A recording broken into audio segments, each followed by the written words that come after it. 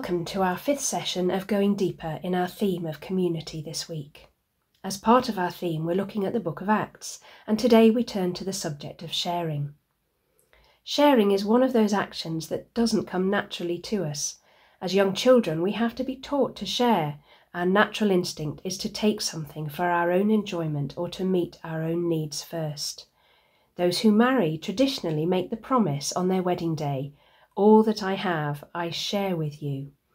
And although it's not easy sometimes, as the bonds of love grow, the lines become blurred between what's mine and what's yours, and all we own becomes ours. We see in the book of Acts in chapters 2 and 4 a remarkable demonstration within the early church of how seemingly easily, generously and sacrificially they shared their possessions with one another, taking care of those in particular need in their midst. Chapter 2, verses 44 and 45, all the believers were together and had everything in common. They sold property and possessions to give to anyone who had need.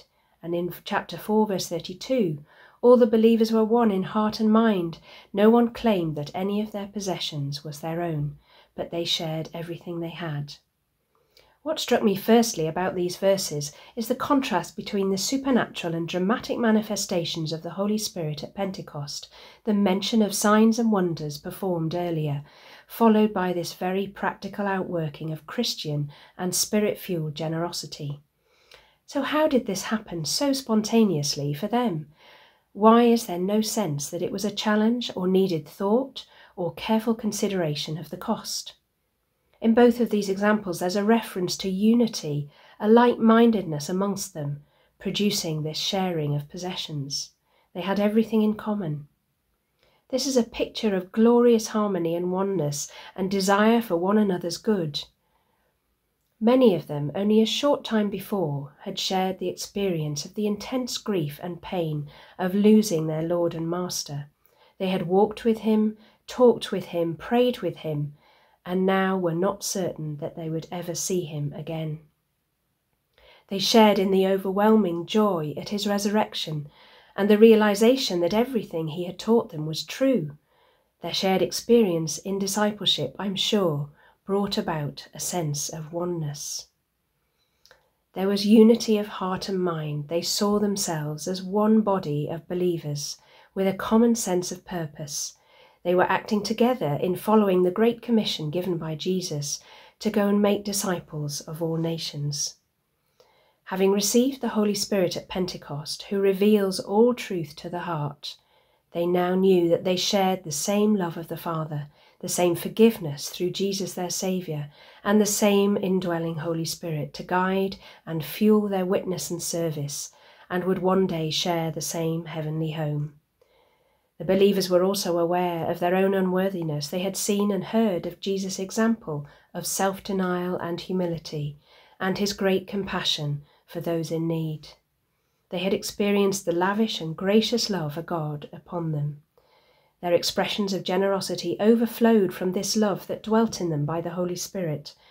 As they shared their possessions, there became a blurry line between what's mine and what's yours, where God's love bound them together. We know as Christians that we're sometimes more aware of our differences than what unites us, but it's clear here that for the believers it was most certainly the other way round, and the outcome of that unity manifests itself in mutual care for one another's practical needs. How attractive this visible evidence of God's goodness clearly was to the unbelievers around them. We were challenged from the book of James recently to examine our attitude to our material possessions, not to hold on to them selfishly or store them up, and to give generously to others who are in need. We also learnt from Galatians how the fruits of the Spirit are not so much acts of the will, but a natural outcome of a Spirit-filled life and witness. In the same way, if the Spirit lives within us, then God's grace will be at work within us. Our generosity flows out of our love for Christ and each other. As it says in 1 John 3:17, if we have material possessions and see a brother or sister in need, but do not share, how can we claim that God's love is in us? The outcome of their generosity is stated in verses 33 and 34, and God's grace was so powerfully at work in them all that there were no needy persons among them.